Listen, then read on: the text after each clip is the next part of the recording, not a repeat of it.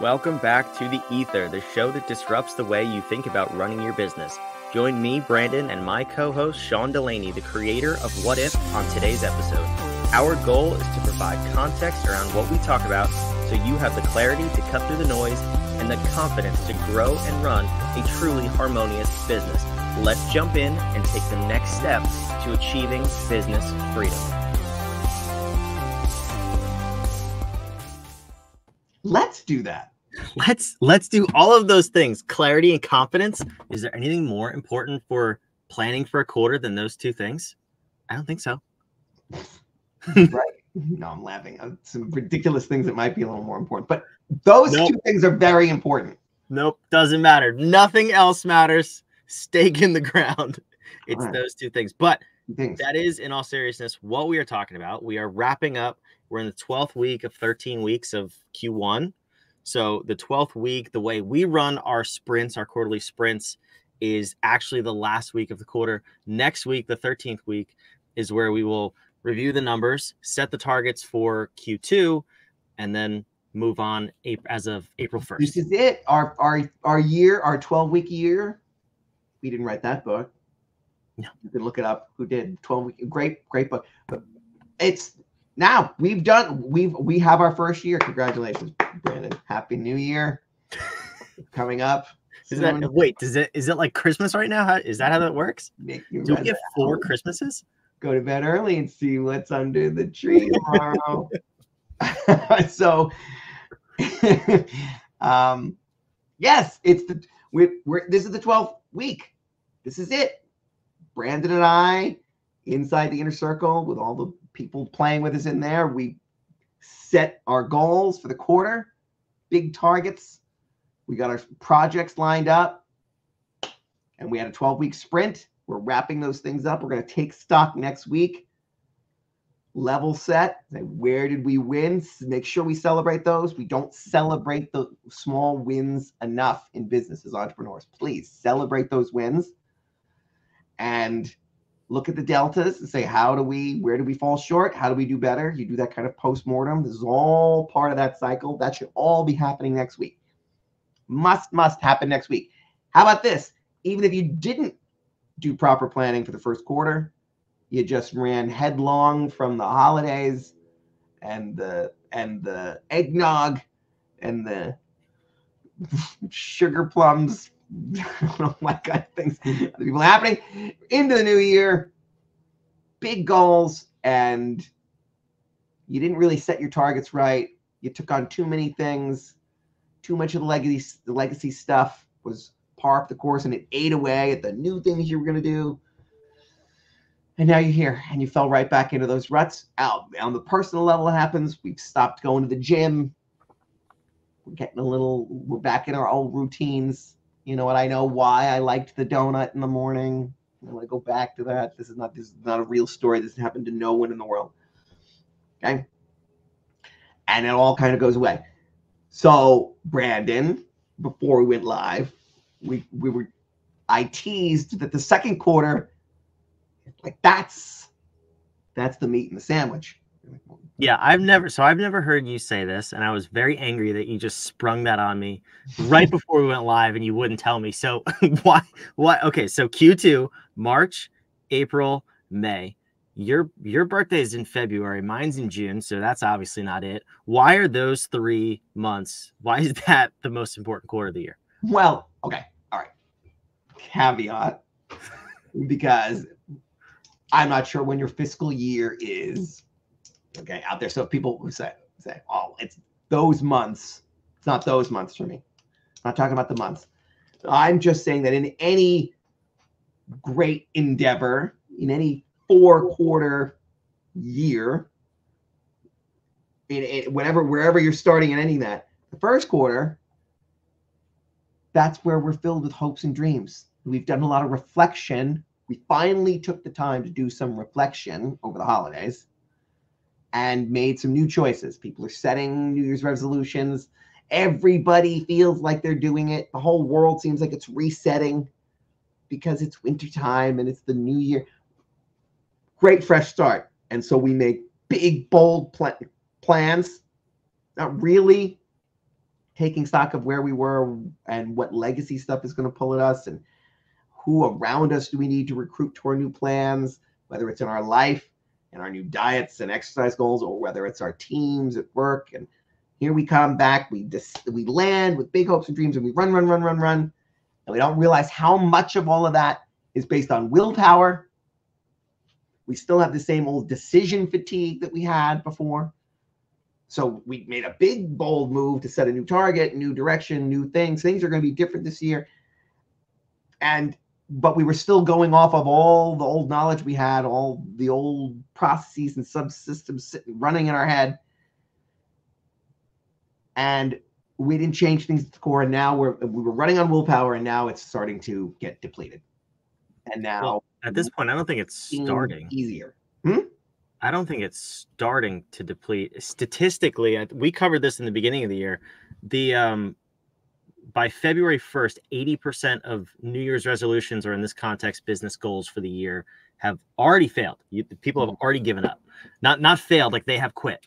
So at this point, we're 8 weeks past that point. Yeah. We're long gone at this point. So it's over. That's if you don't have now.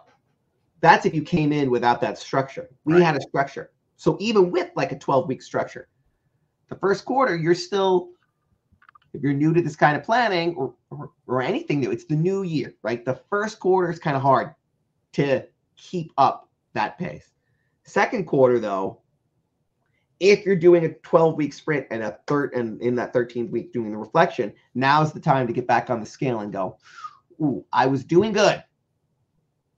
Time to course correct, or this year is going to be a giant failure. We're going to be at the beach again this summer, and things aren't going to go well. Now is the time to course correct. So this is why the second quarter is where the stuff gets done, because third quarter, let's go by the year so people don't. I was going to say, can we just clear the air here? I think if you operate on a fiscal year calendar and not a calendar year, you're 17 times more likely to be a serial killer. That's got to be proven stats somewhere. You can use statistics to prove anything. Not enough people know that. So, yes, probably. So let's just talk calendar year. But let's talk calendar year, because we might be talking to some sociopaths out there. I don't know.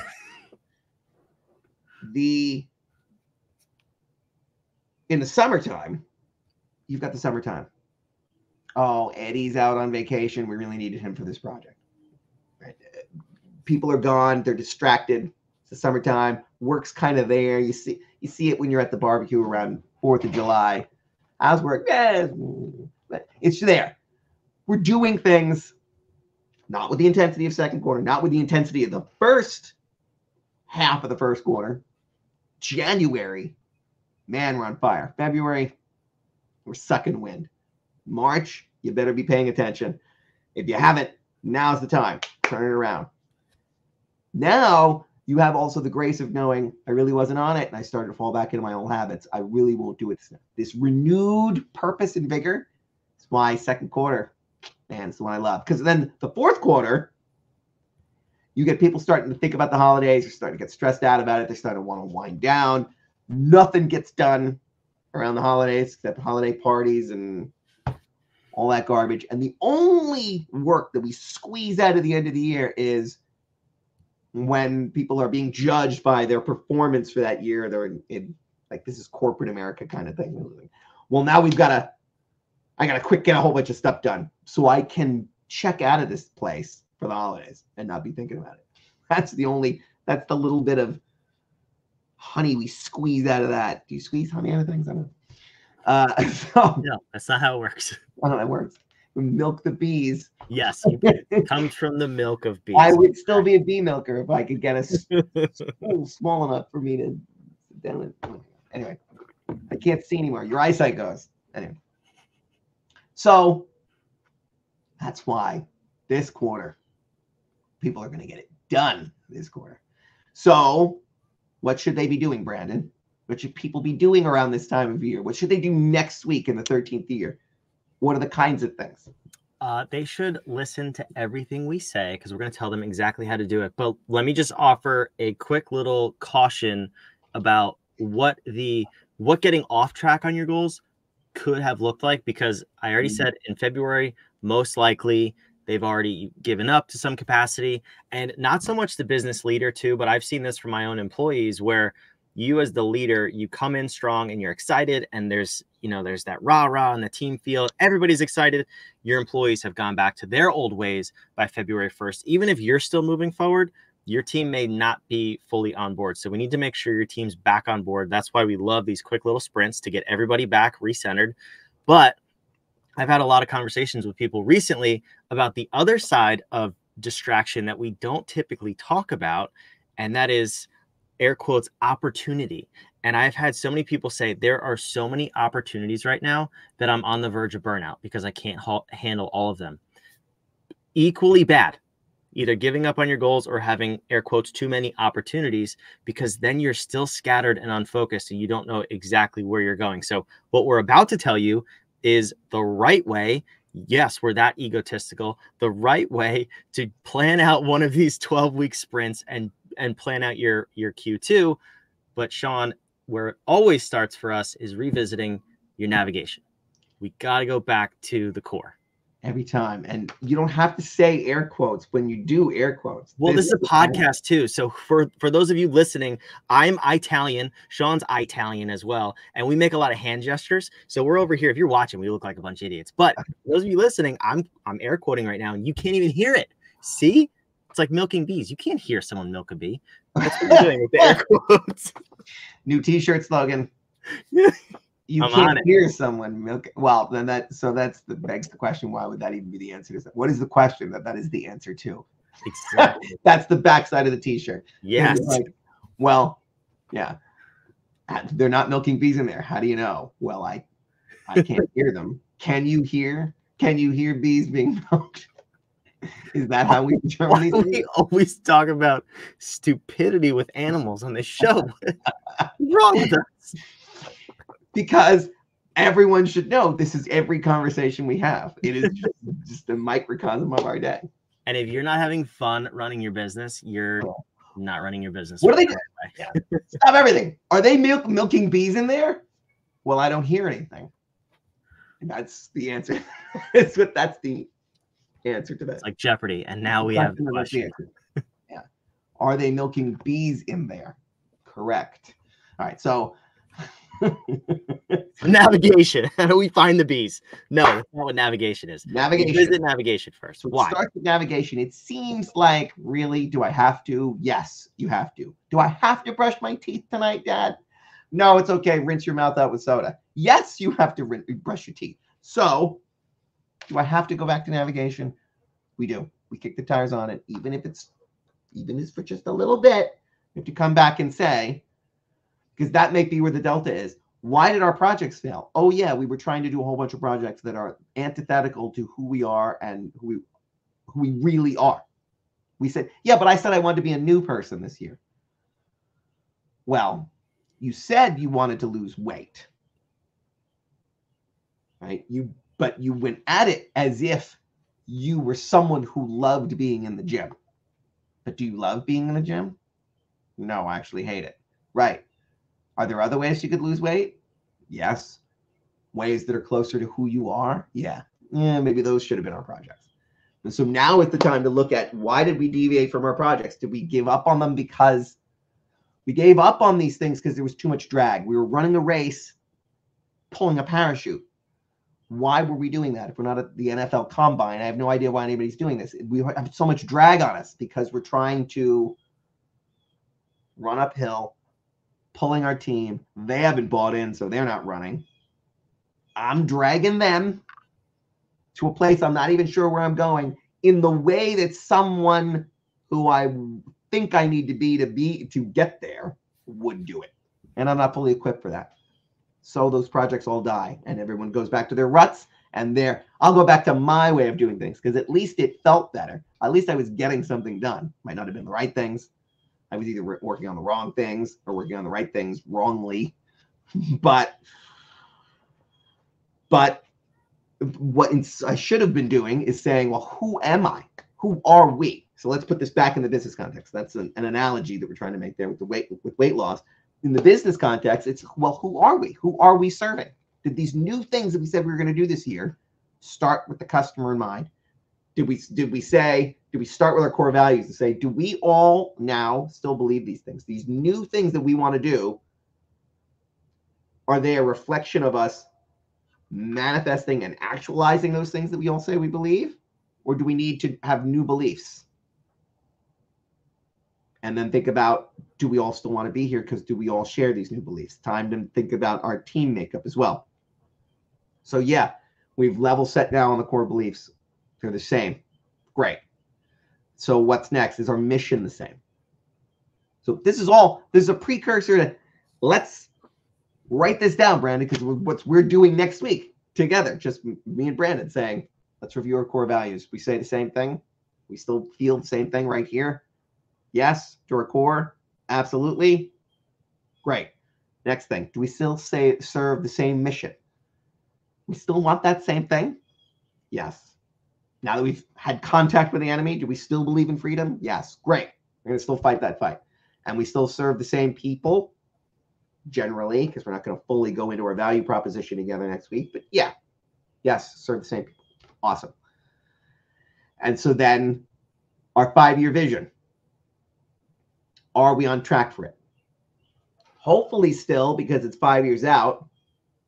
But this is where Brandon said, if we take too long to course correct, a few degrees being off course, we know that over 100 miles, you're way off course.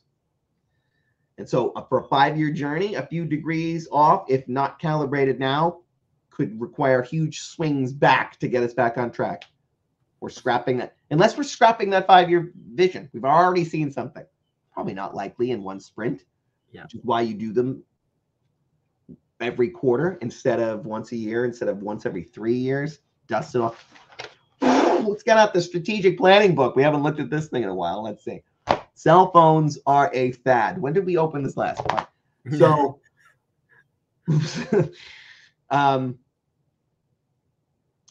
we now need to calibrate on that 5-year vision to the 1 year, to the 1 quarter. How far off are we? And what do we need to do in order to recalibrate that?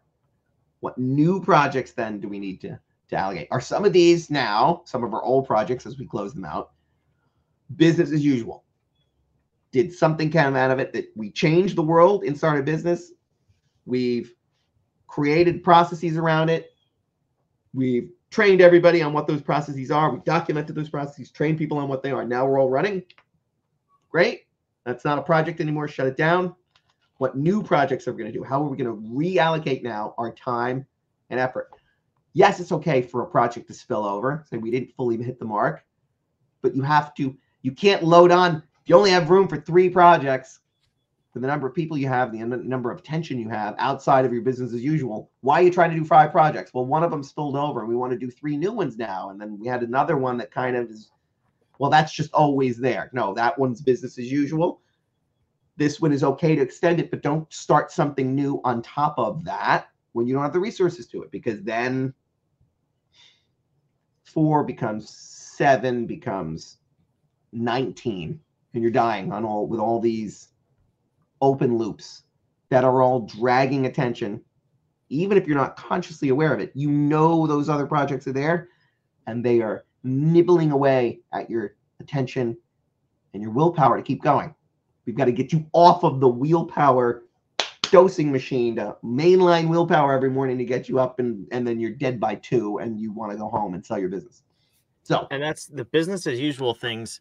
Those are either past projects if you've operated in this way, or it's just things that you've always done. You also need to be careful that this is a time to review that stuff too, because again, another conversation. I love talking to entrepreneurs every single day because I hear so many things that I'm sure everybody falls into, but they never really occurred to me. So talking to somebody again yesterday, and the business as usual project, I'll keep this very vague to not reveal identities here, but the business as usual project was not directly serving revenue, company growth, or client retention. And it really had no impact on the overall growth of the company long term. It was something that they wanted to do to serve their clients ultimately, and potentially to attract new clients. But it was way off from the 3 projects that they did need to focus on for Q2. So I said, you know what, that's a passion thing. That's a business as usual thing. You can choose to do that. But my professional advice to you would be pause. So delay it in the 4 Ds that we've talked about. Delay that until Q3 and actually make that a project to grow it in Q3 instead of just keeping it as is and eating up your time. So be careful. If you're going to take on 3 new projects, you also have to look at the things you're already doing and not overwhelm yourself, like Sean just said, but it can be confused as business as usual. 100%. So a couple of things to unpack from there. I used to have a million years ago, I had somebody reporting to me. She was fantastic at managing projects and got into the details of things to a level that I never wanted to operate at. I was more of the strategic thinker, which she needed from me. But how I used to think about her was, if I needed to, this isn't what the business was. This is a ridiculous example to prove the point. If I needed to train a dog to jump over a fence, she was the one to get that dog to jump over that fence. Now, if 3 months into that project, they removed the fence, you would still find her with that dog jumping in the air. You say, what are you doing? What are we doing? Still got to get this dog over that fence. What fence? The fence is gone. But the project is to get the dog to jump over the fence. Like, there was no, we did not ever pick our heads up to look around to say, is anybody still here? Why am I, what are we still doing? So that can happen. So that can happen in a project where people feel like, well, we got to finish this out, right? Nobody likes a quitter. Yeah, but it was to get the dog over the fence, and the fence isn't there anymore. We don't need this project. So that can happen on a project, especially if it's a pet project that you just love and love the idea of getting it done. If there's no need for it, let's stop those. But yes, business as usual has to be looked at all the time, because especially because at times your employees will hide those things from you because there's security in the job. I pulled this lever. Anything attached to that on the other side of the wall? Never been over there, and I'm afraid to look because there might not be. So I'm just going to keep pulling the lever. So you need to constantly be thinking about. That's why I love the idea of short sprints with a few targeted projects that are on top of, we say, we've analyzed what we are doing, business as usual, with the client in mind. This is why doing it as a value proposition review is so powerful. Because whether or not that business as usual work is important must first be determined by whether or not it's important for delivering on your brand promise. Those are inviolable processes. So that work must be done. We don't get to work on changing anything else or doing anything other thing until we are sure that we are delivering on our brand promise. Now, bump up all the processes that you're doing against that. The rest of them should be all in service of you and your mission. That is your internal functions. Now we say, what of these can go, if any? They're all incredible. We need them all. Great. Are they all optimized? If not, that might be a project. If so, great. Then they can stay there. What's the bandwidth after that? Those were all the must-haves. Well, this is our small bandwidth. With that, what things must we change in order to stay on track for that vision? Because the vision is an expansive one. Business as usual cannot be. That cannot be the answer unless your 5-year vision is to do exactly what we're doing right now, because we don't want to expand, grow, change at all. Okay. That's not anybody we're talking to. So then anyone listening to this is saying, yeah, in 5 years, we want to be dramatically different. Great. Well, then you need to be allocating your resources today in order to get there. We already realize we have very few of them now after all the business as usual stuff, both external, customer driven, and internal, us driven. And so what's left? Probably enough for 3 projects to change things. I don't know the size of the projects. Might be 1, might be 10. Depends on how big your company is, how many hands you have pitching in. But whatever that number is It should be limited, capped, quantifiable, and should be to effectuate something you can get done in the next 12 weeks. We're not going to do a 4-year project. Well, but it's going to take 4 years. Yeah, but one part of it's going to take 1 year, right? Yeah.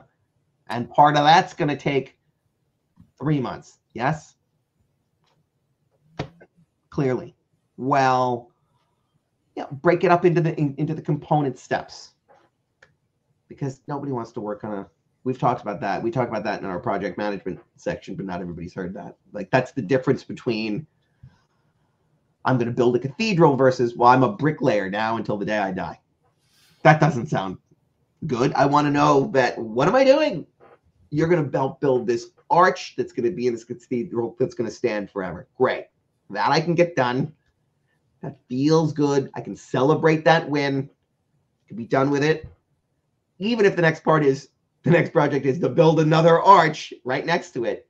That's good. At least I got a breather. I got to celebrate with my team, and I got to think about what went well, what didn't. So the next part goes better. Even just pausing to do that is the benefit, is a reason to plan projects in these short sprints.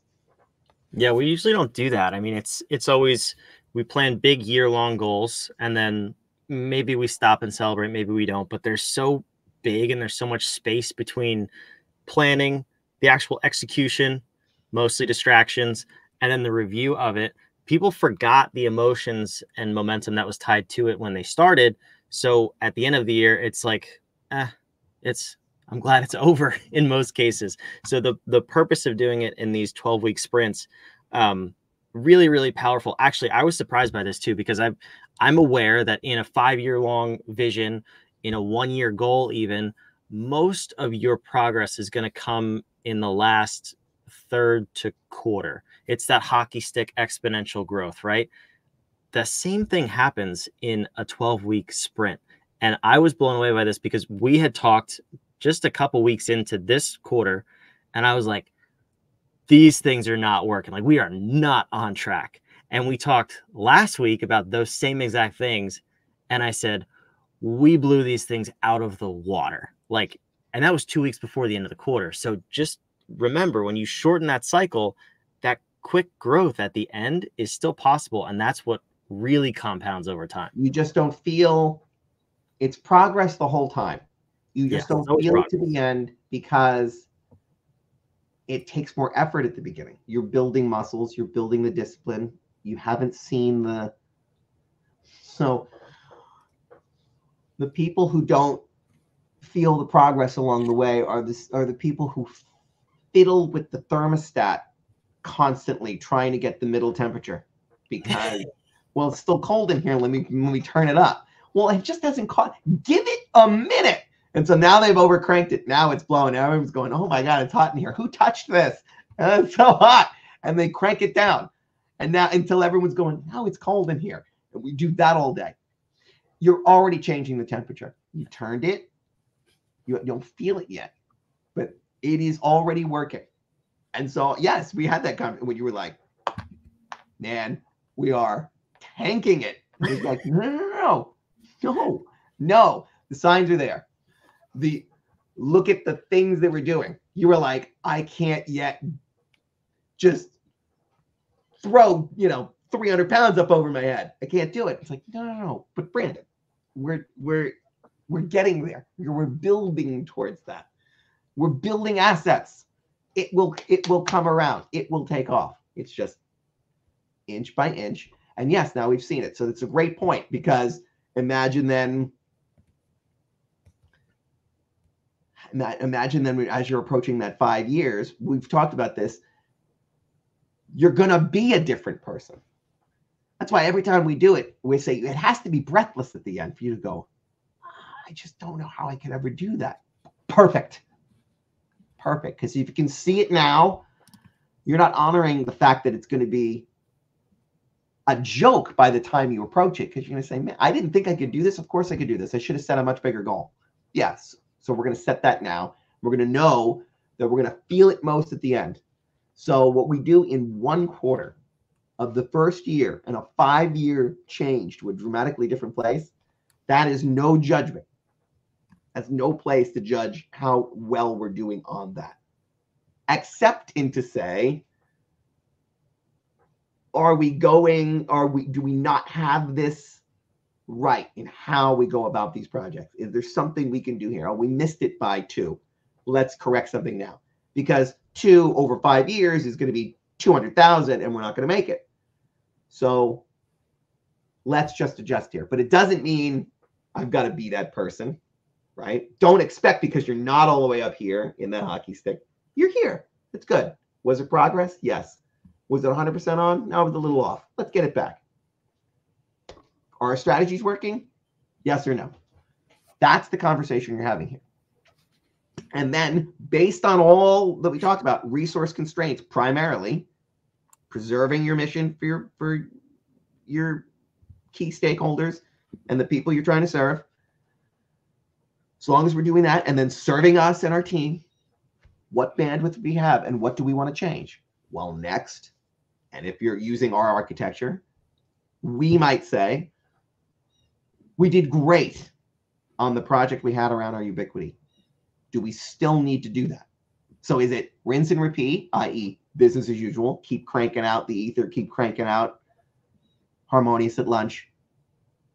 If that's the answer, then then it's not a project anymore.